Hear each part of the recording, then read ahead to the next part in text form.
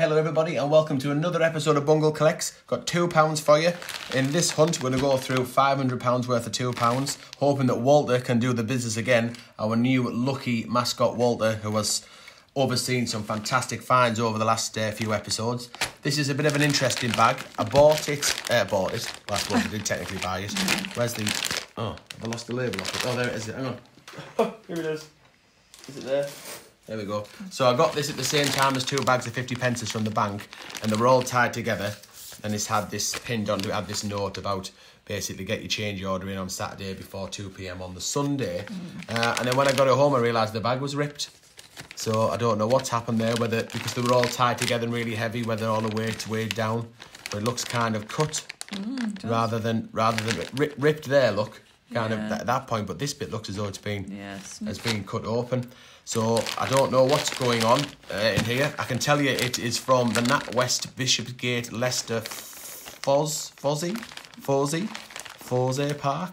£500 from the... No, it's to NatWest. Oh. From Leicester Fosse Park. All right, okay, so from there, £500, and it was the 23rd of December last year, so just, is it 22 or, yeah, 23rd.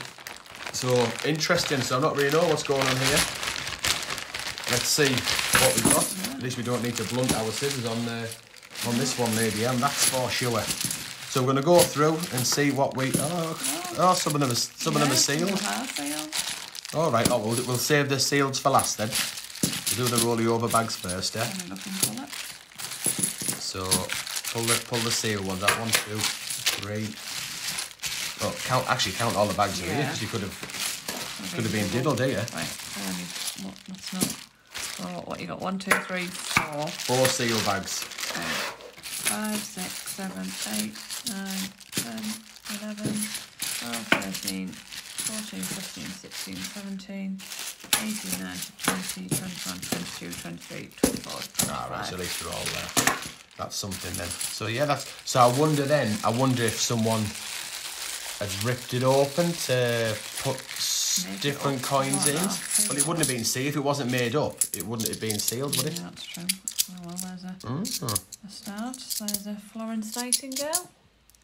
Maybe someone's been through it, rumbled it, and put some seal bags in as a thank you. I don't know. There's Trinity Lighthouse. Quite low mintage as far as £2 goes. Value-wise, pretty much face value. Then the Trinity House and the Florence Nightingale. You might go a little bit more for a Trinity House if it's in nice condition, but it's not particularly sought after, I don't think. You can look for rotation errors on these technologies, so give them a spin around and see whether they've been flipped the wrong way, but we're not. Lady M is tired. There's an abolition of slave trade. That was the Charles Dickens that's just gone through there. So Lady M's tired. We've just filmed a 50p hunt, the one that went up on Tuesday, and before that we did a members only live stream. So Lady M's pretty tired. So we're not going to look for rotation errors. We're just looking for anything with a picture on, or a Britannia, of course. There is St. Paul's. No £2 hunt is complete without St. Paul's. The most common commemorative £2 coin in circulation. And the Active Union is not far behind it in terms of being common. Could be a commemorative. We've got £2 written there. Could be another Charles Dickens. Could be a Kitchener. It is a Kitchener. There he is. He's face value as well. Put that one there, eh? Another St. Paul's coming up.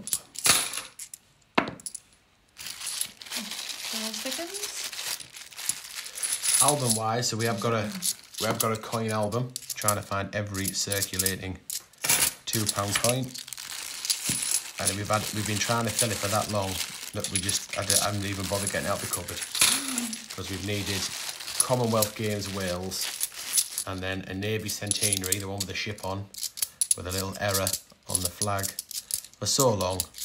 That's it's barely worth even getting them out now. But we live in hope. There's another St. Paul's. Of course, as soon as we fill it, what will we do, Lady M? Probably start again. We'll just start again. There's another St. Paul's.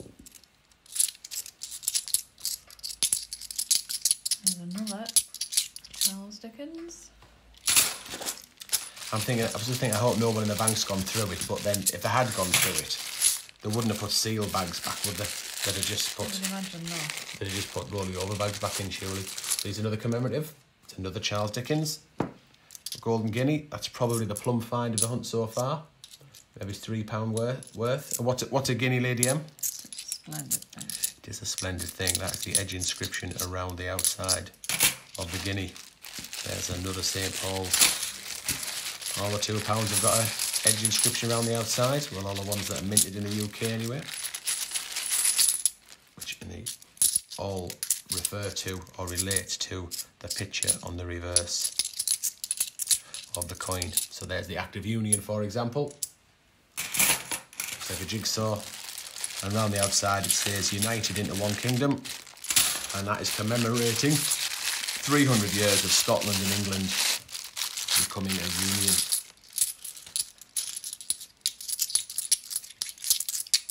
I assume it was the union of, probably just came Great Britain, did it? I'm sure that it's England and Scotland were Great Britain. There's another abolition of the slave trade. Lady M's on her last rolly over bag, as am I. Nothing too spectacular. We'll be pinning our hopes on the seal bags, I think. Yep, I'm finishing on a bust. Yep, me too. Right, 4 bags, Lady M. Pick you two, pick you two, pick you two. I'll just open it up for you. Oh, no tears in, no tears. I have to just rip it open like the rock hard northerners that we are. Right, come on. Let's get a nice Commonwealth Games. No, just another St. Paul's and another abolition of the slave trade. Another flower plating girl. Final bag for me. Another Charles Dickens. Oh, there. That's not Oh, bad. I think I've just topped you there, Lady M. Lots of Charles Darwin. It's in nice condition, that. It's very shiny.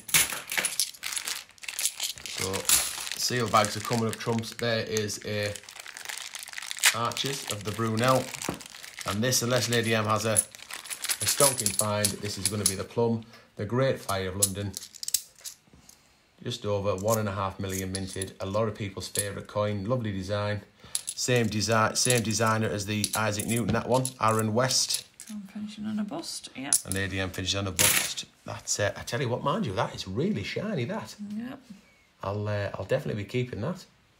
It doesn't look like it's been circulated. I mean, you can see it's been circulated, but it's a nice condition, that. Which way is the writing?